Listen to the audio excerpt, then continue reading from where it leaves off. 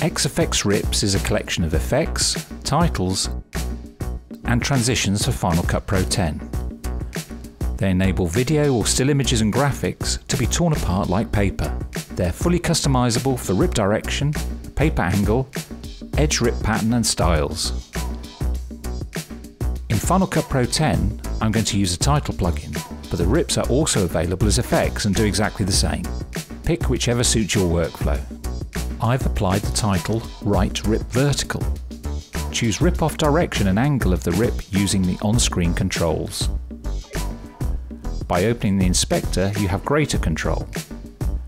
The rips have build in and outs that can be independently toggled on and off. Position the rip using the X and Y controls in the inspector.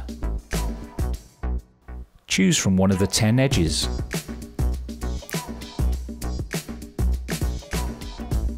Set the size of the edge. Offset the edge to give a more authentic look to the rip.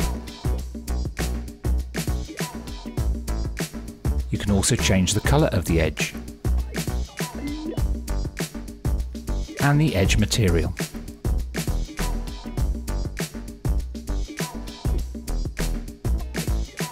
The plugins with slant in the title have an extra control. In the inspector, you can control the angle of the rip. There are two ways to overlay the rips on a background.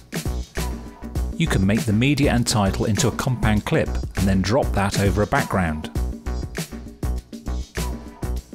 Or put the background above the two existing layers, but toggle the compositing method to behind. Rip transitions work in a similar way. Select one from the transitions browser located in the bottom right hand corner. To change the duration, use the shortcut Ctrl D and enter the new length, or just drag it out in the timeline. There are two on-screen controls for each rip half that can be adjusted independently.